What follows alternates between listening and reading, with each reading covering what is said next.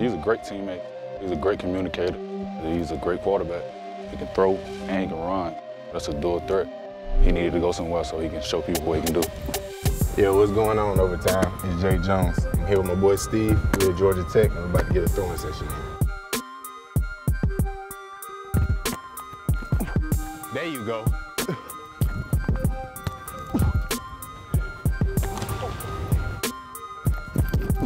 They be downplaying your arm on the show, though.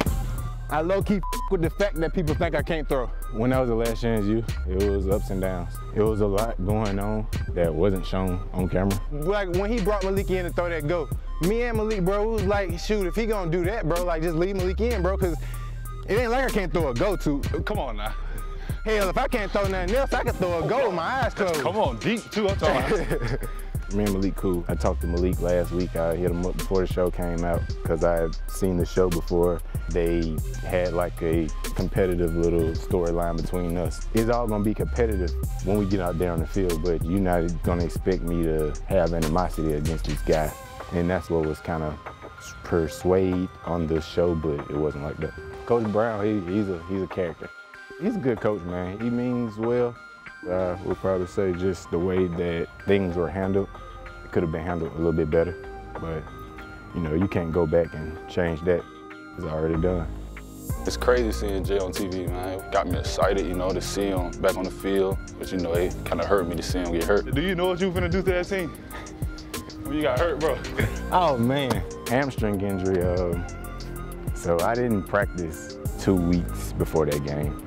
I probably did the walkthrough the day before the game, and that run, that was my first time getting up in a good month. When I was telling him I got hurt, he was thinking I was just saying I got hurt in the game. Right. He didn't know, bro, like I didn't practice 3 weeks before that. It was just one of those circumstances where I tried to get up and it just popped on me. I ain't never felt like I felt after the first game. I feel much better. Way better than I did at Indy.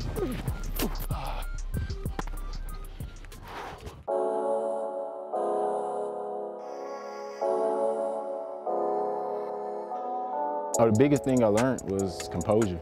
Control what you can control, and everything will be in your favor. You know, I was always smiling like, if another quarterback in, I was rooting them on. They didn't look at it like I was throwing animosity, throwing shade to them. It was just, we were all coming to practice and getting better every day. I'm gonna meet you in between that hash, and you see that little ski mark in the field?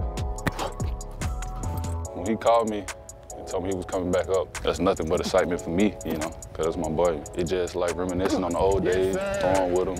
It just bring back memories. Came back to Tech, I had close relationships here. Coach Collins was the coach that gave me my first offer. He was at Mississippi State. He was the first D1 coach, SEC, to ever recruit me. And there's guys that I miss, man, like Steve. This is one of my best friends for real. See, playbook, man, you never know like what you're gonna do with this type of offense, and that was one of the reasons why I kind of derailed from staying here the first time. It was a big controversy because that's a cut-up interview what was on Last Chance U. What I said in that interview was I left because offensive players weren't getting as many as opportunities as defensive players. When I was looking at Tech, they were throwing the ball 12 times a game, and I was cool with that. That's nothing different than I was doing in high school. Since then, that's changed, and now you can sit back and shotgun, and now you have you're 5 yards behind the line of scrimmage. So everything's slower when you've been doing that speed option with everything happening right on the line of scrimmage, 1 yard in front of you.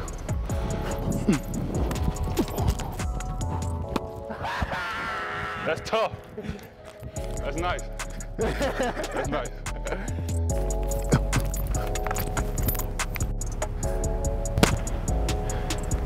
Which one? Let me get a hitch. Oh, nice. Oh, damn, I hate catching like that.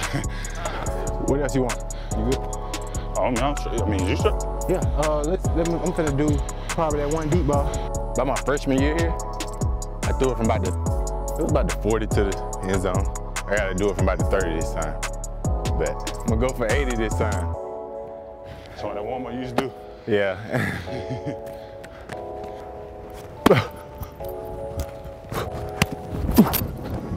Oh, yes, sir, Jay.